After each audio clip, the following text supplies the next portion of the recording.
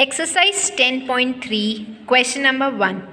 Find the area of the rectangles whose sides are given to us. Now here in this exercise we have to find the areas of the figures mentioned. In first question they have given 4 parts. So in each of the part we have to find the area of rectangle. So as in the introduction we have studied about the formulas. First part is A 3 centimeter and 4 centimeter. These dimensions are given to us. So we are considering 3 centimeter as length and 4 centimeter as breadth. The formula for finding the area of rectangle is length into breadth. So length is 3, breadth is 4, multiply and we will get the answer. 3 4s are 12 and we have to specify the unit with our answer also. Centimeter square, or we can write it as 12 square centimeter. In this form also we can mention.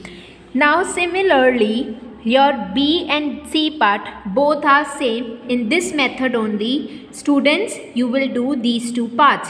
Here I am explaining D part now. Now D part, what is the difference in D part? 2 meter and 70 centimeter is given to us.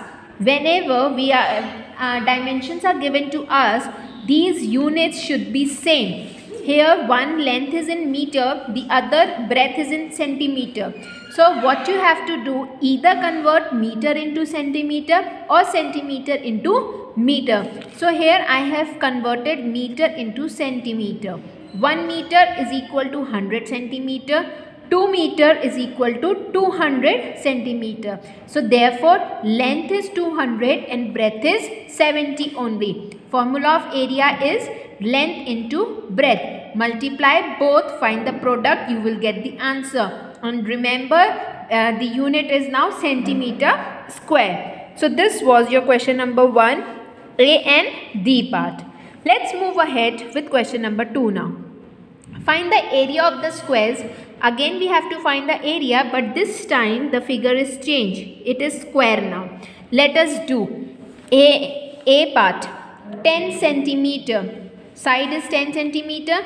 We have to find the area. Formula is side multiplied by side. So 10 multiplied by 10 is 100 and the unit is centimeter. Always whenever we are finding the area of any specific figure, the answer in answers, this square will always come with the unit. So here the unit is centimeter, the answer is 100 centimeter square. B part 14 centimeter. Students, you will do it by yourself. You just have to multiply 14 and 2 into 14. Let's do C part now. Now here in C part 5 meter is given. Side is 5 meter. Find the area, side multiply by side. The answer is 25 meter square. So this was your question number 2. Let's move ahead with question number 3 now. What question 3 is saying? The length and breadth of 3 rectangles are as given.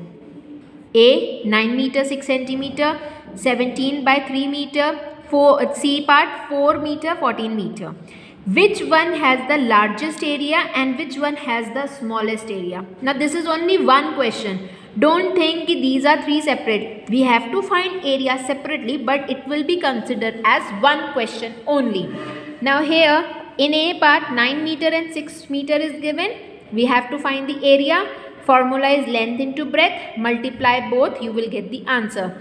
Same goes for B part also. 17 meter multiply by 3 meter. Area, length into breadth, find the answer. Same for C part also. We have to find the area in all 3 parts. Okay. And the formula is same, length multiplied by breadth. Now the question is asking which part has the largest area and which part has the smallest area. We have to compare all 3 areas. Here it is 54, 51, 56. So the largest area is 56. Therefore largest area is equal to C part and smallest area is 51 is the smallest number. So B part answer is smallest. So these 2 are your answer. So this was question number 3, exercise 10.3.